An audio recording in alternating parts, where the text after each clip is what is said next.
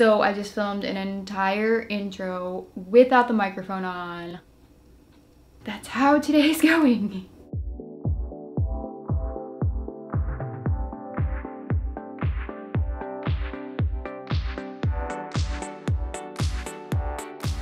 Hi everyone, welcome back to another SoCraftastic DIY. If you're brand new here, please join the family by clicking the red subscribe button below and also the bell icon so you'll know every single time I post a new video. Today's video is one of my absolutely most requested. I haven't done clay in such a long time, but I'm doing itty bitty polymer clay fall autumn related charms today. They're so cute. Look how tiny they are. So yeah, if you like polymer clay and or just want to make me smile, please click the thumbs up button. Let's try to get to 10,000 likes and hopefully it'll help this video get spread around to YouTube recommended a little more. I'd really appreciate it. If you're not caught up on my most recent videos, check out these right here. I know it's a lot of self-promotion, but I feel like many of you have not seen those because views have been really weird the past couple weeks here. I don't know. Last thing, if you want to hear me talk even more and see what I do the rest of the days of my life when I'm not filming and stuff, you can go on over to my vlog channel, Live Love Sarah Lynn, and see the videos I've been posting there recently. But now with that, wow, did I just flip you guys off? I'm sorry. But now without further ado, let's get on into the Kawaii clay charm tutorial. I couldn't snap. First things first, Leo would like to say hi. And now moving on to the clay brands, you can use any type of polymer clay that you want. These are the ones that I'm using for the first charm, which is a cute pumpkin. I'm mixing the three colors that you see here. There's a translucent one, but it really didn't do much at the end. I think you have to add a lot more translucent to make it change the effect of the colors. So don't even worry about adding that if you don't want to. I don't think it really did anything, like I said. I spend a couple minutes kneading the clay and making sure that the colors are completely combined, unless you want a swirl effect, which would also be pretty cool. Once the colors are completely mixed and workable, go ahead and roll that into a ball. I like to do this in the palms of my hands and also on a flat surface, and make sure that the table or whatever you're working on is clean, as dust free as you possibly can, but it is inevitable that some dust will get in clay, so at the end I don't show it, but you can use nail polish remover after you bake to get dust off with the Q-tip. Pumpkins come in all different shapes and sizes, so you don't have to have it perfectly round. It'll probably look more realistic if you make it more of an oval and flattened at the bottom. Now I have the shape that I want basically, and I'm taking a toothpick. You don't need expensive clay tools for any of these charms if you don't want to use them or if you don't have them. So just stick the toothpick into the center and create a hole that goes about halfway through. Then pull that out and you're going to create the lines on the sides of the pumpkin like this. It's really easy to do. Line that up with the hole you created and rock it all the way down to the bottom. I think using a credit card or gift card for this would also give about the same effect. Now I have lines all around, and it doesn't matter if they're perfectly even because, like I said, pumpkins are not going to be completely perfect in nature. So after that, I used a very tiny piece of a light green clay that I mixed with a couple different colors, and I'm making a teardrop shape first. Then I extended the other side out to make it a rounded diamond shape, and you can do different styles, but I think that this is the easiest one. Flatten it out as much as you can and add it to the top like I did here. You can also bend it a little to make it look like it's curved. And once you get the leaf placed on the way you want it, take some type of tool. You can use a sewing needle if you don't have a needle tool, or you could still use that same toothpick if you can get thin enough lines with it. I created a line down the center and then little tiny ones going along the sides. After that, I'm going to create a little loopy vine with a very thin piece of clay. I'm just going to roll that out with the tip of my finger, and I placed it on the pumpkin and made a few loop-de-doos. It was hard to do on camera, so I just didn't show that. So now what I'm doing is taking some translucent liquid Sculpey, which is going to help the stem stick in the top. If you don't have this, then just try and get it in there as best as you can and kind of pack the clay around it a little bit to make sure it's secure. But the TLS will help a lot, and I just put that on the tip of a toothpick and poked it inside, as you could see. Moving on to an acorn, I'm using two different colors of brown, one that's a lighter tan color and a dark one for the top. I'm shaping the base of the acorn now, which is going to be wide at the top and skinny at the bottom, and it's going to come to a point kind of like a Hershey Kiss. After shaping that, I'm going to move on to the top, and for this I am rolling it into a ball first and then flattening it into a thick pancake and making that round and as symmetrical as I can. That's why you see me rolling around the edges, just to flatten them as best as I can.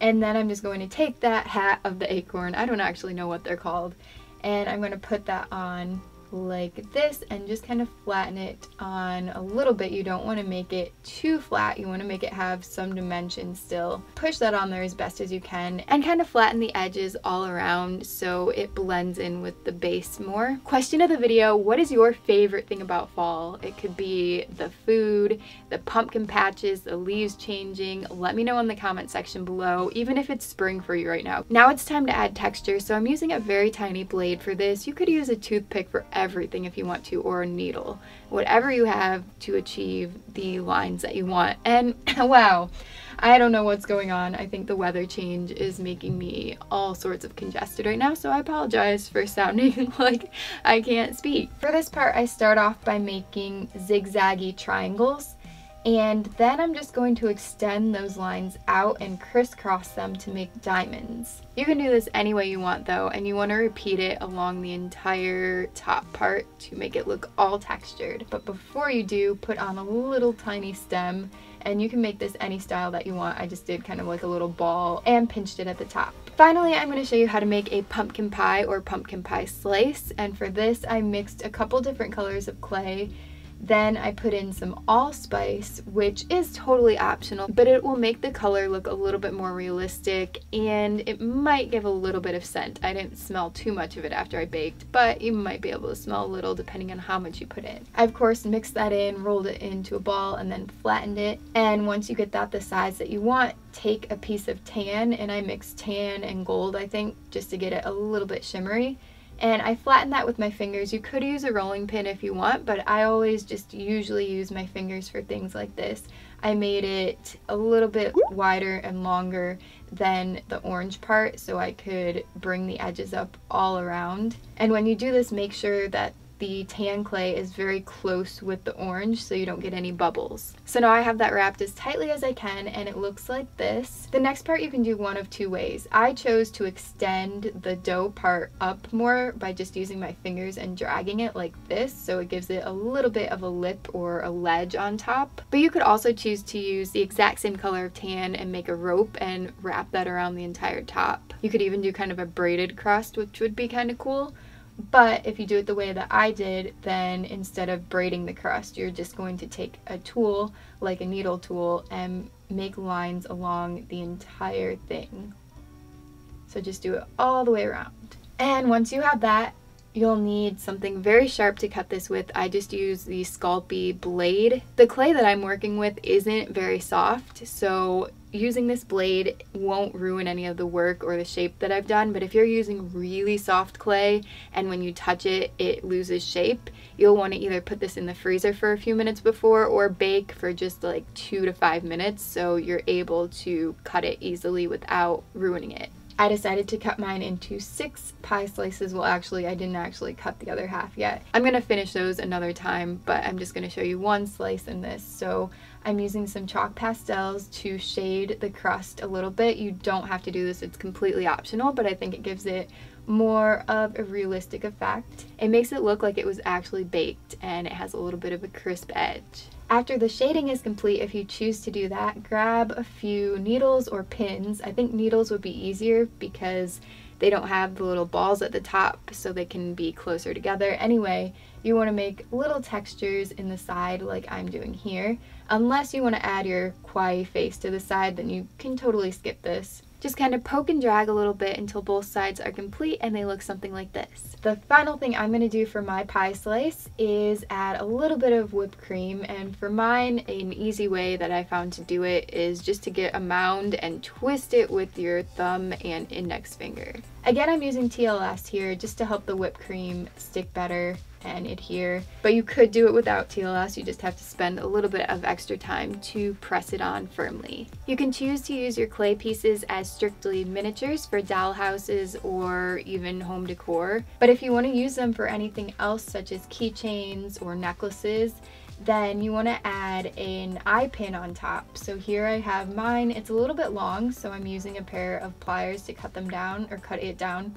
But I do have 3 of them, so yeah, I did cut the others as well. I'm dipping the end on my messy bottle of TLS, but the good thing about this is it doesn't dry until you bake, so That's why I'm able to still use the stuff that dripped out. And then you just stick that in the charm where you want it, and bam, it's done. Well, not yet, you have to bake still. But I have the eye pin in all 3 of my little tiny charms. And now I'm just going to bake according to the instructions on my specific package of clay. So I did actually 285 since my oven is, if the heat tends to run a little bit lower on mine. So I did 285 for 16 minutes, but you want to experiment a little bit with yours before with maybe a scrap or something like that, because I did have an oven that was super hot and I've burnt pieces before. It doesn't look nice.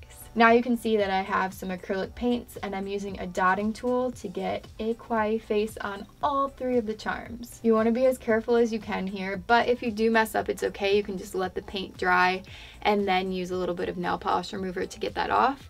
And also, nail polish remover is great at removing dust if any of your charms look a little bit messy, because it's so hard to keep clay clean. So yeah, I did eyes on each and then a little tiny mouth with a needle tool. And after everything was completely dry, at this point I put little tiny highlights in the eyes and also little blush spots on the cheeks. Wait for all the paint to dry completely before applying glaze if you want, and putting glaze on top will help the paint stay on because acrylic paint can scratch off. So this added clear layer on top will help everything stay in, and it'll make it look more finished and shiny if you use the gloss kind. That's it for this one, but if you want to see more polymer clay tutorials in the future, let me know below your requests, and also tell me which charm from this video is your favorite. Thank you for watching. I hope you enjoyed. If you did, please give it a thumbs up, and also you can check out more of my really cool videos over here. I'll put a couple on the screen and some up in the iCard over there, and there's lots of focusing going on with my camera. Oh, here's to hoping that my headache gets better, my whole head just Hopefully you guys are feeling great and you have a fantastic rest of the day. I'll see you soon in my next video. Bye. Long waves like always.